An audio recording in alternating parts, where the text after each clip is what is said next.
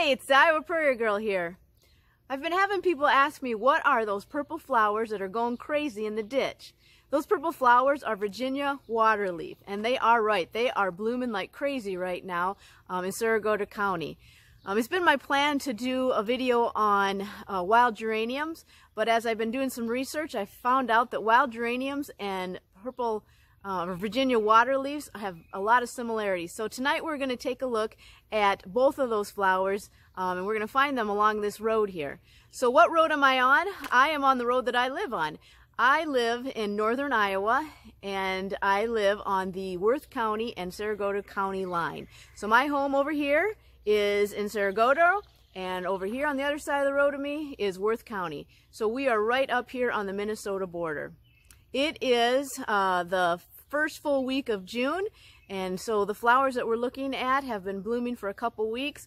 Virginia waterleaf and wild geranium both bloom in May, June, into July. It all just depends on the latitude that you're on. So here in northern Iowa, these flowers have been blooming just for a few weeks. Virginia waterleaf are going absolutely crazy. The wild geraniums are kind of coming to the end of their bloom. So if you stick with me, we're going to walk down the road here and we're going to take a look at both those plants. So stay tuned.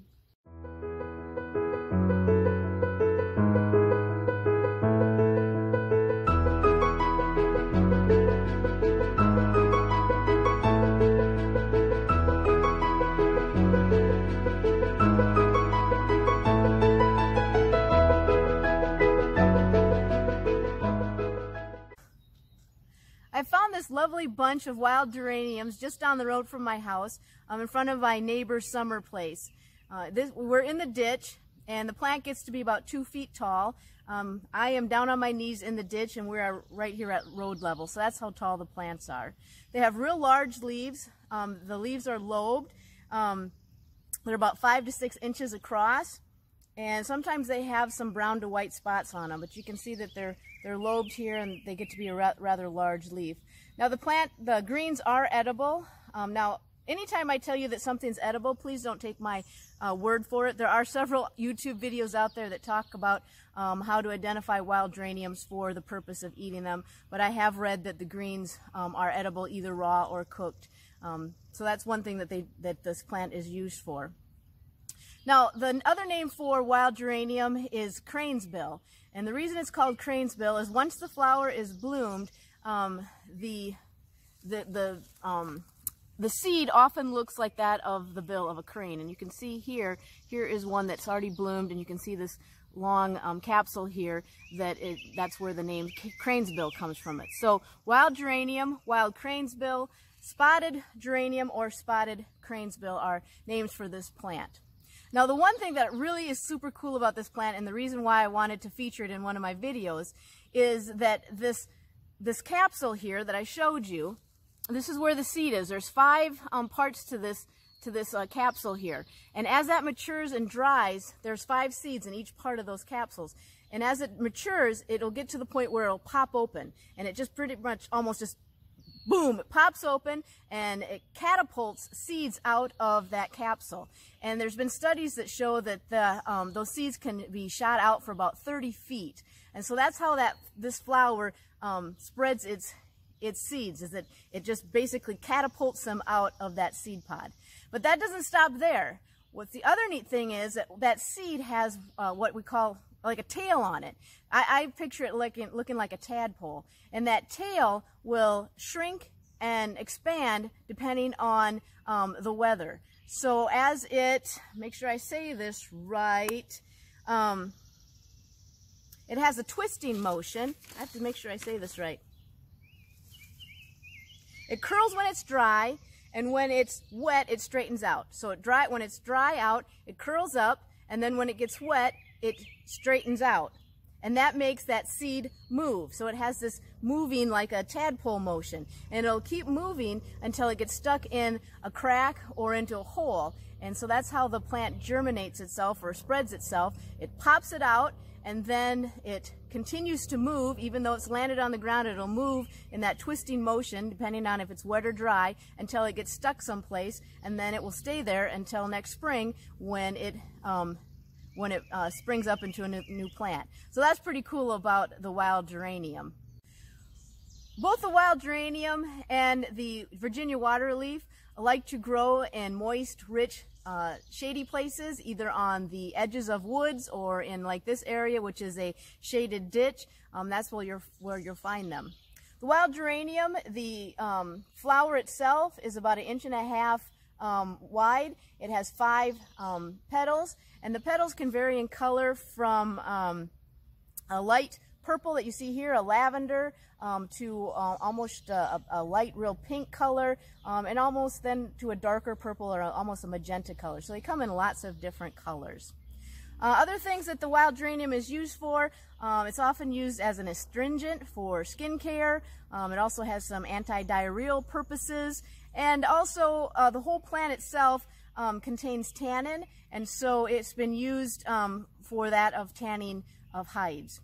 So if you want to get out and find a wild geranium, you're going to find them on the edge of the woods, or you're going to find them in a ditch. I think they're often found in old farmyards, which is where I'm at right now. And so this is the wild geranium, and we're going to go down the road a little bit further, and we're going to find some Virginia waterleaf.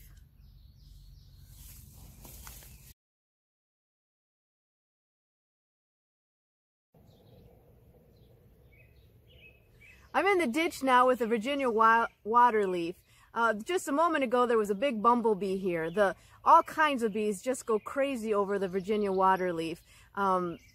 Last evening I was here a little bit earlier. The sun is setting now, so it's kind of getting a little dark and the mosquitoes are coming out. But the pollen and the nectar on these plants, the bees just go crazy for.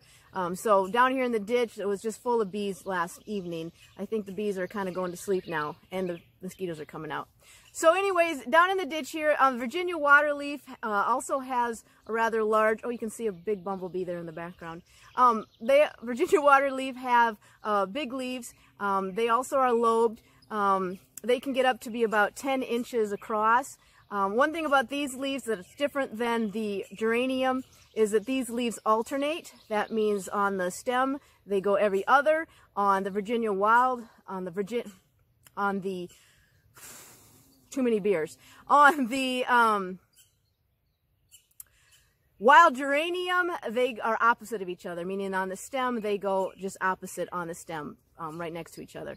So that's one thing. If you are looking to learn how to identify wildflowers, you want to learn how the leaves present on the flowers, because that's one way to help you learn how to identify them.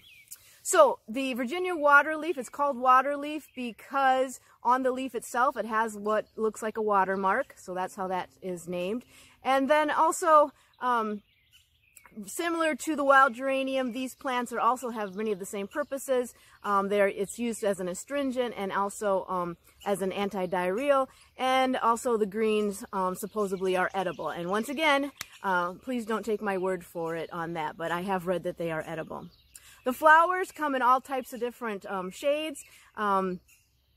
It's about a 2-inch across cluster of flowers that have some flute-like little flowers that cluster together, and those are about a half an inch long. And so they come in all different colors. They're from a light purple to a white to a light blue color.